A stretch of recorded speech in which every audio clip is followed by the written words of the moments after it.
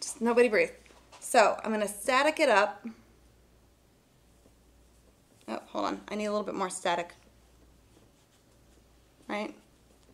There we go, right? And it sticks, just like that. Just like a little feather, floating it down. Doot. Lay it down, that's all.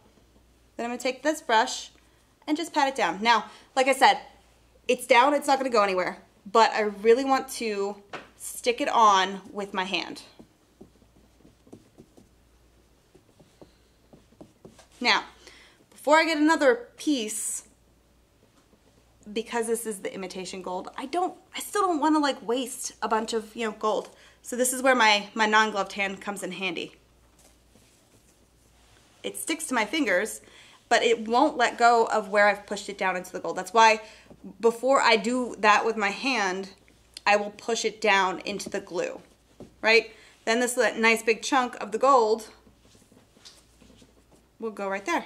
And because the glue is stickier than my hand, it'll stick down there. Now I'll do that again. So I'm gonna stick on everywhere where there is exposed glue. And I think that is it, right? Now I'm gonna have a lot of this gold leaf left over.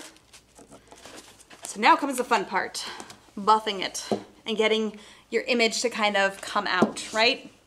Now you might want to be on the overhead camera for this one because it's gonna go by fast, right? This is why I love this glove.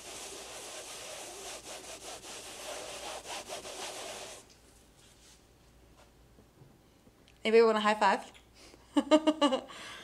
Now, what I usually do, I'm gonna just kind of put this off to the side here real quick, is I just put everything back into a jar of whatever leftovers I have. We were just talking about this. This is gonna be my whatever jar, so everything that's kind of left over from every color that I use is gonna be in here, and if I wanna gild something with all kinds of colors, that's what I'm gonna use.